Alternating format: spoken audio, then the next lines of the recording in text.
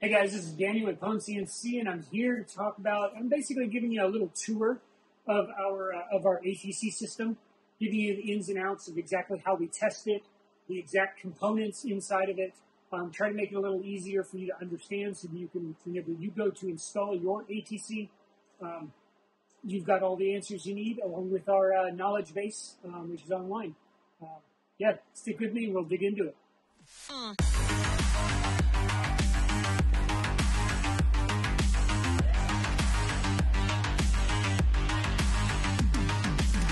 I wanted to put together a little video to show you how we stress test our PEs, our pneumatics enclosures for our ATC system. Essentially, we've got our VFD right here. It's hooked up. We've got the run safety wire over here, which lets the PE know whenever the VFD is running or not. We've got the 5-pin control cable wired up to our Masso controller up here, along with the VFD. It's all controllable. You can hit the CW, and if I was on automatic, there it goes. Or I had the wrong switch on there. On automatic, you can see that whenever I hit the CW or stop button, it changes from blinking to solid. What's harder to see on the camera is there's a little FWD light right here, which says forward. If I were to hit the spindle CCW, it would still be solid, but that FWD would basically be unlit, indicating that this is in reverse mode now, so it'll go in the opposite direction. We'll hit stop there. One other notation I'll point out is here's our MTC button for our pneumatics enclosure. And as you can see, it's lit up because our VFD is blinking.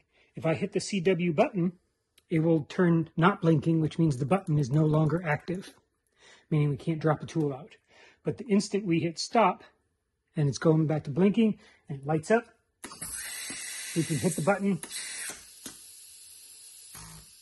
Now remember, know that this is an air solenoid system, so it's not immediate electronic style responses that we're all used to. Whenever you push this button, hold it down. Allow that air to flow through, and it'll help clear out any dust or whatnot that's on the cone or in the internal cone of the motor. So hold that down, put it up there, and then let it go. When the air finishes draining out and clearing all that dust, it will then suck it all up, and it will be ready to go. I also want to point out, if you go into the setup section, and we'll see I've got my ATC wired up to input 7 and 8. That's tool changer 1 for 7, tool changer 2 for 8. Now, tool changer 1 and input 7 in this case is my drawbar. That's the thing that's actually grabbing onto this piece right here. Clamps down. It's spring activated, so it'll always stay closed even with no air pressure. So whenever you give it air pressure, it opens up the jaws, releasing the tool, and then closes back down. Now, the tool changer, you'll see here, it's low, and I've got both of these inverted. That's the way it's supposed to be. It's because of the NPN proximity sensors that are inside of the motor to determine the state of the motor. We need to invert those. So we're going to invert those so that whenever it's not doing the tool change, input 7 should be low. And if there is a tool in the motor, input 8 or tool changer 2 should be high. Now, if I push this button, hold the button down, you'll see that tool changer input 7, tool changer 1 is high. And when I let go of the button, it will return to low. That's basically the state of the drawbar. The tool changer 2, you'll notice on input 8 here, is low now because I've removed the tool. If I put the tool back in there, its steady state will be high. That's the expectation of the Masso controller. So that's a quick little test. You don't even have to have any of the 5-pin control cable hooked up to the PE in order to test the MTC. The reason for that is some machines don't support ATC functionality. Therefore, those inputs and outputs, as far as triggering the solenoids or receiving the inputs from the motor, are irrelevant, like on the Shapeoko 5 Pro, where the Warthog controller can't understand them. What you can do there is just leave the MTC button, or the 5-pin control cable for the ATC, leave that disconnected, and because there's no place to connect it up on the Warthog or some other machines. But you can use the ATC in full automatic mode, or I'm sorry, full manual tool changing mode. So you can just change the tool and treat it like a regular spindle and just use this button to make the tool changes. An interesting feature, I don't know how interesting it is, but this is our mechanical method of changing, manual mechanical method of changing the tool. Inside of the Masso controller, there is a software method of doing it. If you pull up the MDI screen, you'll see a set spindle clamp off. It is currently in the off state. And if I were to hold that for 3 seconds, 1, 2, 3, it will activate the solenoid in the PE if you've got a control cable. Push it once and it'll turn it off. Hold it again. Put the tool in there. Push the button.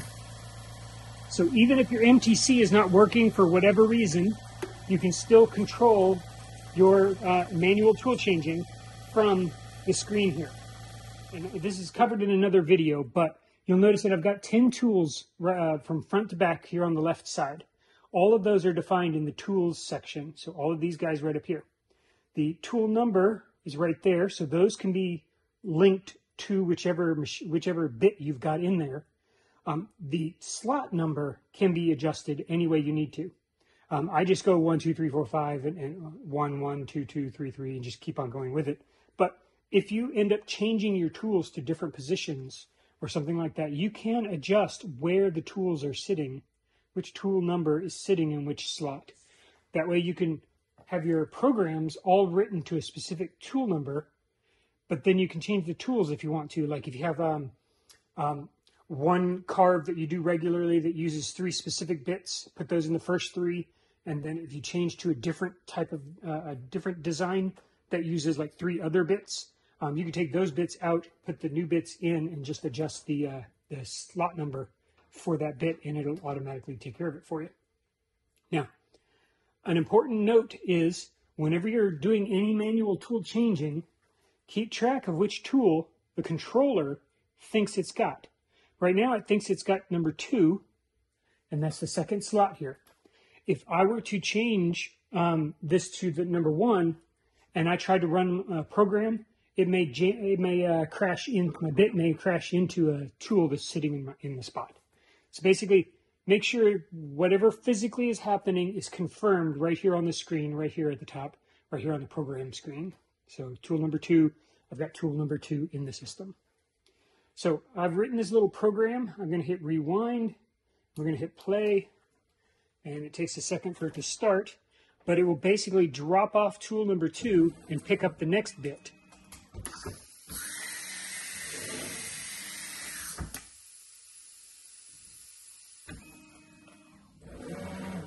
Now it will repeat this process multiple times. But I do want to point out a couple of things. So let me zoom in. As it's running this test, let me zoom in on it. We factory set these pneumatics enclosures with specific settings. Now we have tool, dust, and auxiliary, or additional. Additional, most people like to use that for the air assist on a diode laser or something like that. On the tool, this is the main drawbar clamp. This is the one that actually pulls the drawbar in and out. This takes up 95 psi, or roughly 90 psi. So about 0.6 what is this, megapascals, just above that. That's fine. The dust port is what you hear coming out of the motor. The tool is pressurized, so the air doesn't escape from that. The air that is escaping from the motor is actually coming from the dust port. And that's blowing out all the cone, blowing out the dust from the motor, if there's any, making sure that it's nice and clean, and especially whenever it comes down to grab the new cone, it's blowing off any dust that might be sitting on the cones that are in the tools. And for the dust port, you want that to be roughly 0.2 megapascals or roughly 30 psi. Now, we do have additional tubing and that sort of thing available, so if you need to run this additional port for an air assist or something, reach out to us. We'll point you in the right direction. Now, what we'll point out, there are multiple ways to store your tools. This is definitely one of the simplest ways to store the tools. We've also got forks available, which basically the motor comes down, drops the tool off, comes up, goes, grabs another one, picks up the new tool, slides it out, and then goes and does its job. This one is just coming to a position, dropping down, grabbing it or letting it go, and then picking the next one up. In this case, you'll notice this is exactly how this method should work. It should go over to the position, XY position of that tool, go down to the Z position that is configured in the controller, drop off the tool, come up, go over to the next XY position, go down. Now this does mean that all of the tools in this simple method need to be at the same Z height. But this tool change is going to run for probably another 20 or 30 tools. Because again, we're stress testing the PE, but here, I'll get you a close-up of the wiring, of the tubing and wiring on the PE so that you can see what that looks like. All right, over here, we've got our motor sensors. This runs through the cable chain to the motor, and it joins the spindle cable from the VFD on the other side there. This guy is our manual tool changing button. That's this guy right here. This one down here is our run safety cable. That one runs all the way over here to our VFD. The last cable is our control cable. 5-pin ATC control cable basically runs up here to the Masso controller and plugs in. Here, let me show you. I'll show you a zoom in of that, just to be safe. So I've got a shorter cable than what you'll probably receive, but I've got the, here's input 7 and input 8. This is the drawbar sensor, and this is the tool presence sensor. Both of them are jumpered over to power because these are NPN sensors, which require power, so it draws up. When the sensor is triggered, it pulls it down to ground. So that's why you got to invert it whenever the sensor is triggered. Down here towards the bottom, I've got 3 more sensors. Now, this one's kind of a hack that I did. Your cable will actually have this diode. Just a minute. There it goes. So it'll have this diode built into this wire with heat shrink and all that stuff. So it'll look a lot cleaner than this. But basically, this is the MTC wire. Whenever the button is pushed, there's power that comes back through this. It goes into the controller. We don't want that. That's the purpose for the diode. It prevents that voltage from hitting the controller and doing anything weird there. The other wire here is the auxiliary or the additional port. So these are the outputs. I've got them wired up to output 7 and 8. And of course the last one is our ground cable so that it ties in with all the other grounds that are there. And all that runs back behind the controller to, actually, this is it right here. I've got the ATC plug coming in here to the back into one of our inlet panels. We've got a cover there, and I've got a little spot here where I can put an MPG if I need to. But these are the additional wires and cables that are from this machine. Now, up here, let's see, I'll show you one last thing, and then we'll wrap it up. So I've got the chiller down there. That's all plugged in. I've got this ATC. This is just a simple 110 ATC, and it's got the cool connectors. It comes default with those. And of course, here's my cables. So this port right here is our dust port. It splits into 2 because there's actually 2 different spots where we need to add dust. And of course, right here in the middle is our drawbar. That's where it pushes down this clamp, which opens. That's where there's a clamp inside here in this black section, and it opens up a clamp and pushes down. Basically pushes down a clamp that opens up the drawbar, and then it sucks it back up. So that's what it looks like in there. In this midsection here, this little silver band right here, we've got a couple of proximity sensors. These are very similar to the sensors that you'll find on your machine. Not this optical style, but a different style, the barrel style. A couple, they're really small, but they're in there, and that's what the wires that are coming out. Let's see. right here are. We've got a GX1216 connector on them so that we can send power, and their wires, basically their two wires come right out here, and power and the sensor cables and that sort of thing. That's what's mounted up right there. And I've been using my machine so long with so many tests, like hundreds of tests for these ATC machines, that my wires are kind of getting frayed here. I need to fix those. Then lastly, we've got our spindle cable right here. I've actually got the 6-foot extension, so this cable goes down through the drag chain and then meets right here where I can disconnect it. This way I can take my entire gantry off, disconnect all the wires right here, and then store this in the truck, and then move the bed and the legs into the truck so I can come over to, when I came into Workbench Con last year. Yeah, last year or the year before, I forget. But those are all the cables. I've got it hooked up to a dust boom. This is our very first dust boom prototype here. But I still use it. I love it. I'm using the 3/4 inch, maybe the 1 inch EMT tubing that's real cheap at Home Depot. But I've just got it hooked up. I've just got it taped right there at the bottom. That way it runs freely around. No problems there. I can run my dust hose whenever I'm running carbs. Run that over here to my little spindle clamp right here. I've got it detached for now. I think I have it on a different machine. But I'll set it here, and then I can mount my dust boot right onto there and have full clearance and everything. I usually run my tubes, all of my tubes, air tubes and the coolant tubes right through here, right through the back, and let that flow freely with the spindle cable.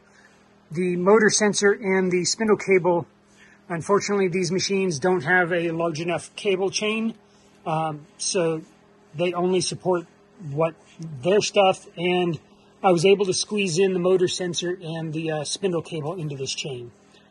Otherwise, the tubes have to go run separately. Now, it's kind of a mess here, but that is my setup. Oh, one last thing. This is the VFD. You'll notice here on the left, we've got the 6-pin control cable, which goes over to the controller. We've got the run sensor cable I talked about earlier. We've got the manual override cable. Both of these are in here, but they could be relocated to beside the controller if you wish. On this side, I've got the actual power cable and our spindle cable coming in here. I'm constantly unplugging it and plugging it in because I've got a 220 down there so that I can swap between the two and run all kinds of tests. And that's actually our very first PE. Fun fact. Let's see, our last port here is our braking resistor, and that allows you to configure a couple of settings in the VFD, which allows you to slow down the spindle a little faster than normal. Hope that made sense to you. Hopefully clearing all the components and that sort of thing up. If you've got our ATC, we have got your back. Reach out to us at support@PwnCNC.com, and we're absolutely happy to help. But yeah, we really like this system and know that it's a great system that will work through thousands of tool changes. Don't just own your CNC, dominate it.